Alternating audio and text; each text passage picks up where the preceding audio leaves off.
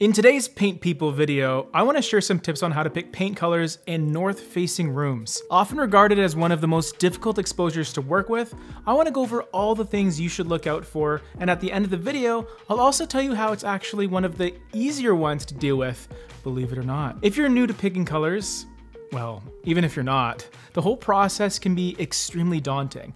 Not only do you have to find a color you like, you also have to make sure it's as light or dark as you want, especially for your space, and it also has to coordinate with your decor. But then you have to start thinking about where the light's coming from.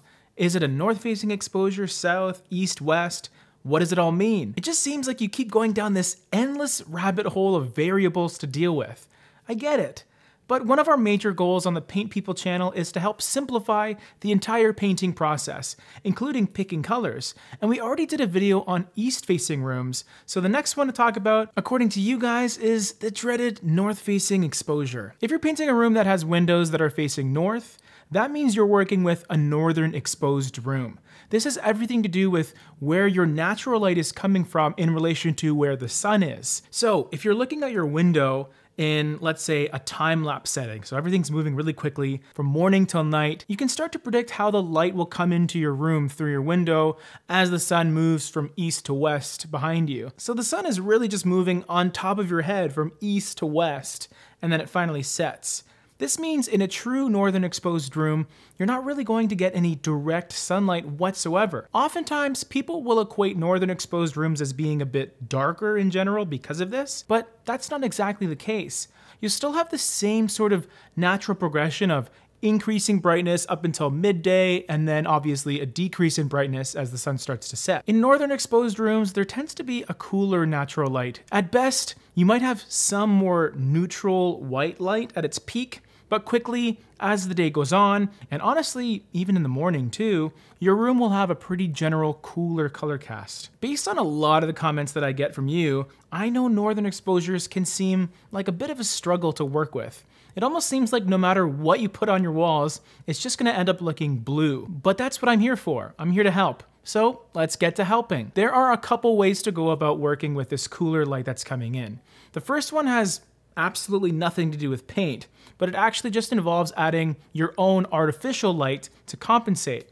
Oftentimes, when I want to combat the cool nature of northern exposures, I would add pops of warmer incandescent lighting, maybe in the form of some neat little Edison bulbs, to help reintroduce some warm light into the space to create a more cozy atmosphere. Even if it isn't incandescent lighting you're using, whether it's just an LED bulb that can be tinted or the color can be adjusted, you can just go with a color temperature right around the 2800 range, somewhere around there, because that'll give you a nice warm yellow glow to your lights. Even your overhead lighting can be adjusted so that you can change your bulbs out for ones that can either be adjusted to a warmer temperature or just use warmer bulbs altogether. The one downside of going with these warmer incandescent bulbs especially, other than the lower energy efficiency, is they produce less light in general. So the illumination won't be nearly as bright as a whiter or even blue light in some of those higher output LED bulbs. But that's your first option. Fight against the cool light with additional warmer light to compensate. But what if you don't want to do that? Well, you don't have to, because there's a few other approaches to picking paint colors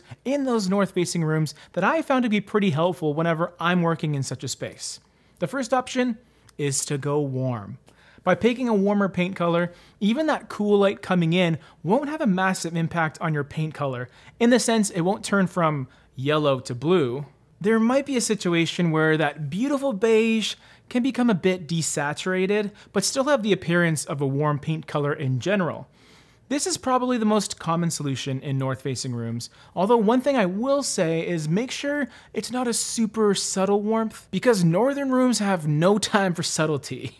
Any minor warm undertone will practically get erased once that cool light hits it, so go big with your beiges. Go crazy with your creams, okay? You could also go the opposite way as well and embrace the cool lighting and go with some blues and greens and maybe some purples. This is definitely the if you can't beat 'em, join 'em type of method.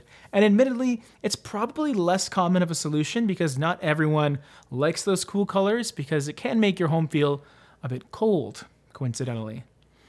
This is for the people that really like cool tones in general and appreciate that sort of aesthetic. Not something that I would personally be too fond of because I am really enjoying those lighter, warmer tones nowadays personally, but that's not to say that everyone should think that way or have that particular preference. It's just me. I think a nice compromise is to select some cooler colors that have strong, warm undertones. So instead of a hunter green, maybe opt for something that's a khaki type color. And instead of a deep blue, maybe go for a tropical teal instead.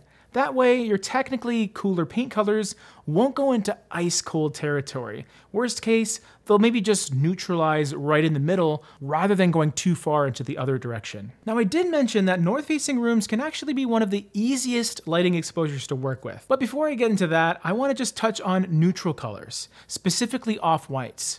A lot of you may be tempted to pick your favorite OC-whatever color and slap it in your north-facing room.